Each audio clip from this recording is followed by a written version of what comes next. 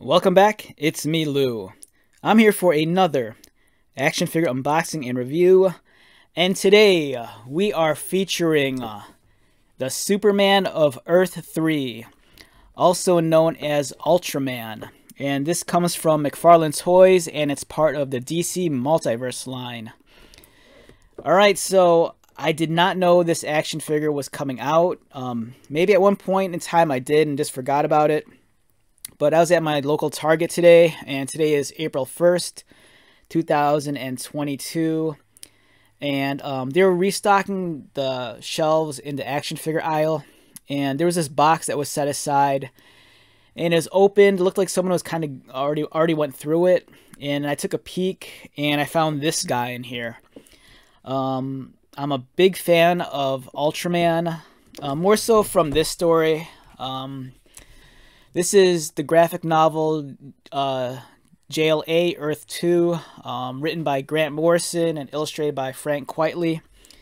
I love this story. It was recommended to me by one of my college instructors, and that was like a lifetime ago.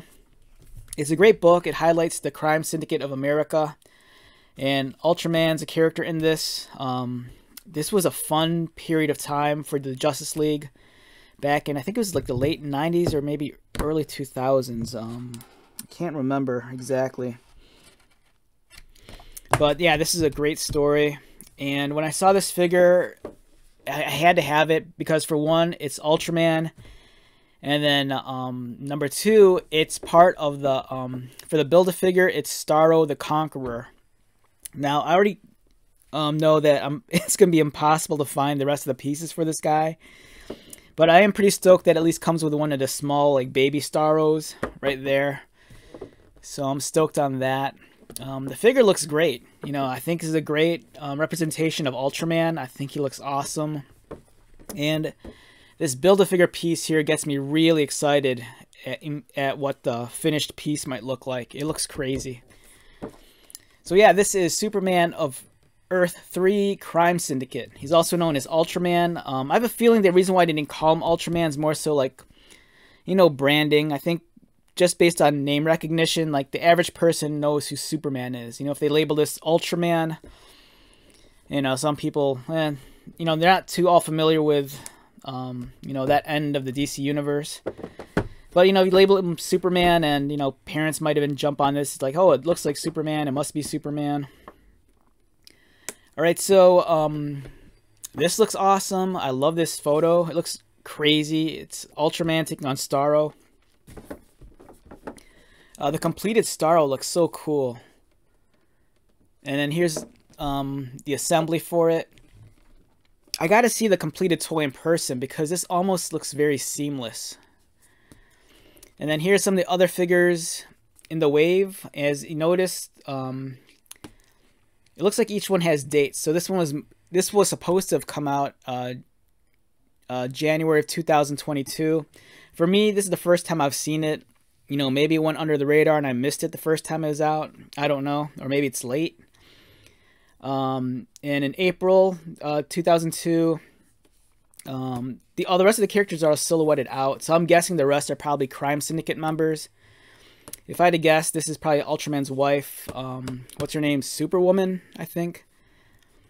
And the other ones, can't really tell with the silhouette. You know, maybe it's any one of the Crime Syndicate members. You know, like maybe like Owlman or Power Ring or whatever. Okay, so let's get started. Take this guy out.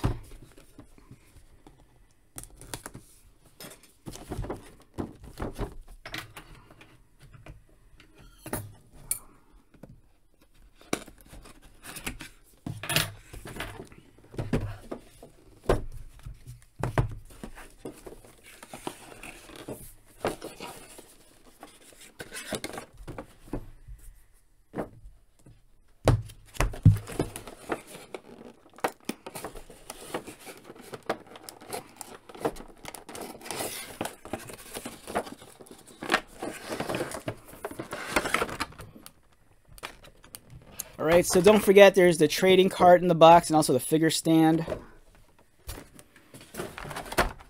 First impressions of Ultraman while he's still in the box, or still on the tray. He looks awesome. But I gotta admit, I keep on looking at this. The Starro looks friggin' phenomenal.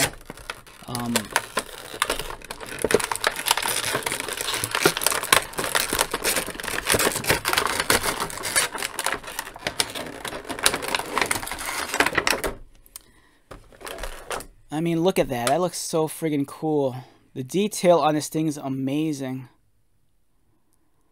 Yeah, I might have to accept the fact now that I might not be able to complete this.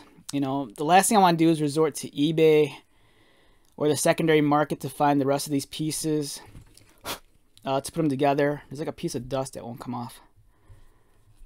Let's wait so we get it off.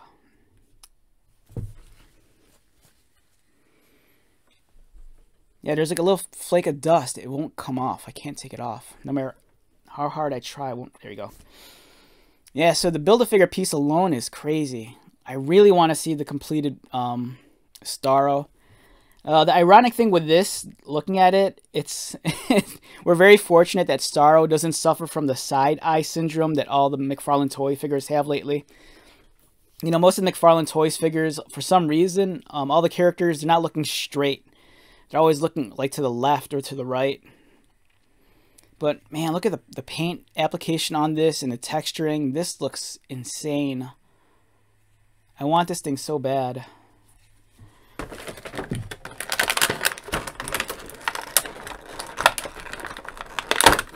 For me, this is worth the price of admission alone. As cool as the Ultraman figure looks, I'm so stoked just to have one of the wow, that's awesome. So it's like one of the Starro baby kind of deals. In a perfect world, I would love it if they made the character Jarro, which is kind of like Batman's adopted Starro son, if you read the Batman comic books. Or I think he was in Justice League, I take it back. So Jarro was a character that was a piece of Starro, and Batman kept him in a jar. That's why he's called Jarro. And Jarro kind of like, you know, he kept on calling Bruce Dad, and he kind of imagined himself being the next Robin. It was really cute. But this is awesome. Look how wicked this is. The detail underneath is insane. It has all the suction cups. It has the teeth. Man, this is wild. I like this a lot. All right, let's get to the main event here. Let's take a look at Ultraman.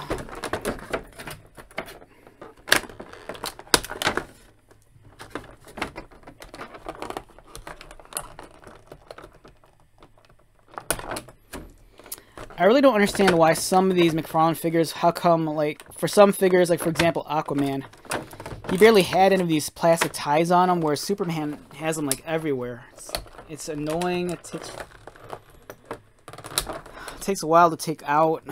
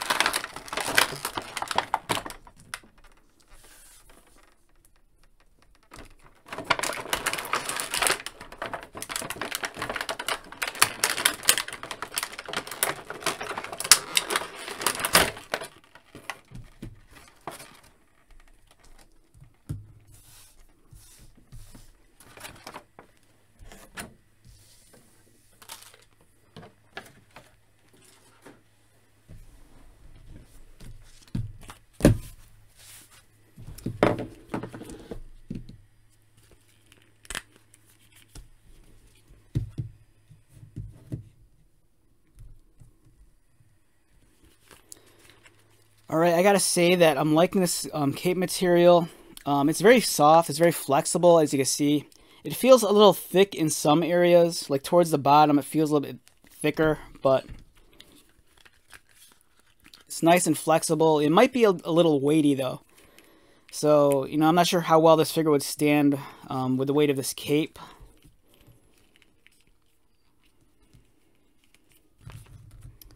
Let's move these guys aside. Alright, I love the face sculpts. Just looking at it, it's awesome. So he's kind of missing the spit curl on the front of his head, but, you know, this is Ultraman, so I don't necessarily think he needs it. His eyes are glowing red, like he's about to shoot lasers at someone. As awesome as his face sculpt is, I kind of feel like he could look a little bit more meaner.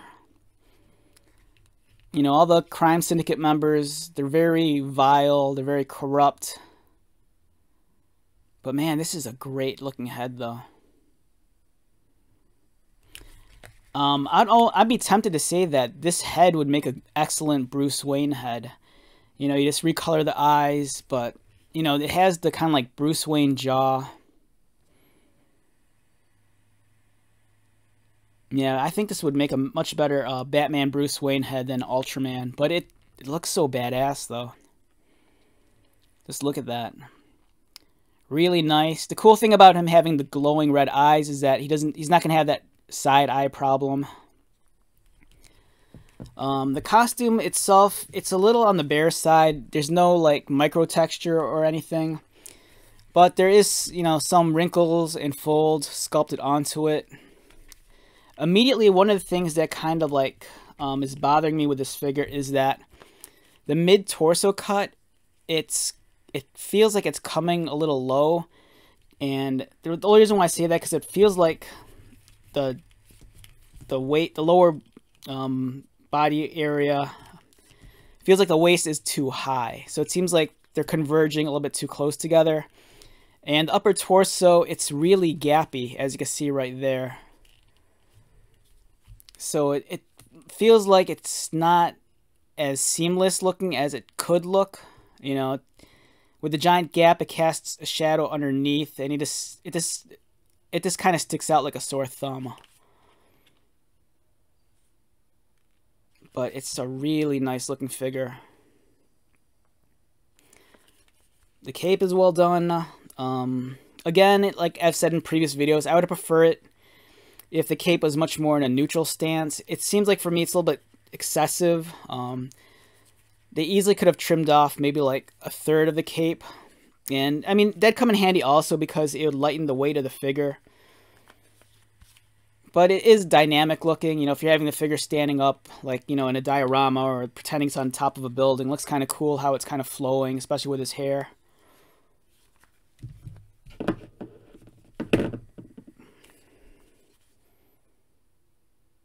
Excellent figure, really nice.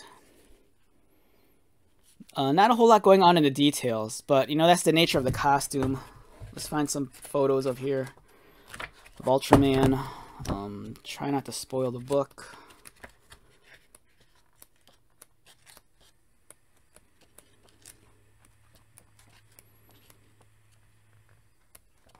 There you go. Here's one picture of Ultraman. As you can see, he's using his heat vision, the red eyes like this guy has.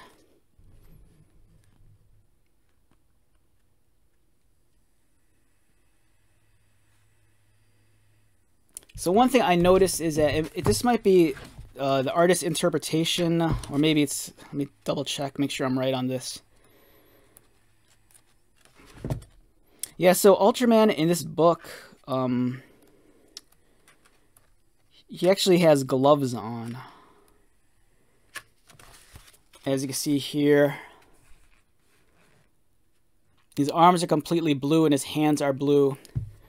Whereas on the figure, you know, his hands are exposed. But that, for me, that's very forgivable. Also, Ultraman, at least for this artist's interpretation of it, he has the logo on the back of the cape, much like Superman, whereas this one does not.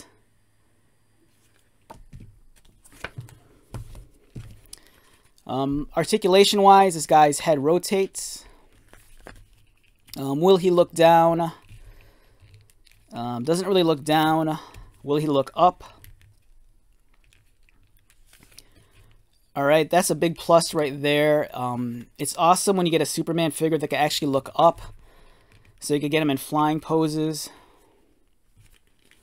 It would be nice if they gave hand options, like if he had hands that were kind of like in flying mode. But this guy, he just has them fists out.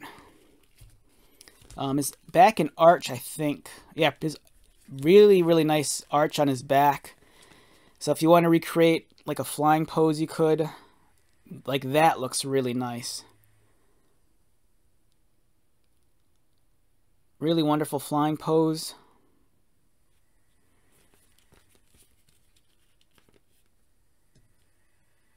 Yeah. So that's a big plus for me. You know, if you get a Superman figure and he can like recreate a really nice flying pose, that's awesome. You know, I was reviewing the Aquaman figure recently, and his head doesn't tilt back. And I kind of felt that was a negative, because especially if you want to get him in a swimming pose, or like he's like, you know, swooping underwater. But yeah, this is great. If you're into fig photography, this would be an excellent piece. Like I said, I kind of wish this guy looked a little bit more vile and mean. He still looks kind of like on the nicer side. You know, the Justice or the Crime Syndicate of America, they're like, you know, they're not like our Justice League. They're all like villains. And this looks so friggin' awesome. The arms can rotate. As you can see, there's the butterfly. About that much motion. Arms go out. Bicep cut right there. So outward, bicep cut. Double pinned elbows. They do an okay job also of making sure that the joint here kind of conforms to the shape of the bicep and the forearm. The tennis ball wrist, it's kind of there. It's not really hidden that well. Like I mentioned earlier, I do have an issue with the mid-torso cut. It's a little bit gappy, and it kind of sticks out like a sore thumb. But it does allow for crunching forward and arching back, which is awesome. I mean, just look at that. You can really get crazy. There is a waist swivel. His legs could kick out. They could kick up. His knees are double pinned. And he also has ankle articulation and toe articulation. Yeah, overall, very solid figure. For me, if I had to rate this figure on a scale of 1 to 10, oh man. I like this a lot, especially getting him in the flight poses that we got him in. But I do feel that they could have done a cleaner job on the mid-torso. It would have been nice if he had blue hands, like in this comic. But then again, I'm not sure if this is based off another artist interpretation where he actually has the exposed hands. He could look, the face sculpt's amazing, but he could look a little bit meaner. That's my one kind of big gripe. But otherwise, you're looking at an almost flawless figure, in my opinion, especially for a Superman one. For me, easy 9. At the lowest, maybe an 8.5, but yeah, an easy 9. I think this figure is fantastic. It's amazing. Yeah, great interpretation of Ultraman.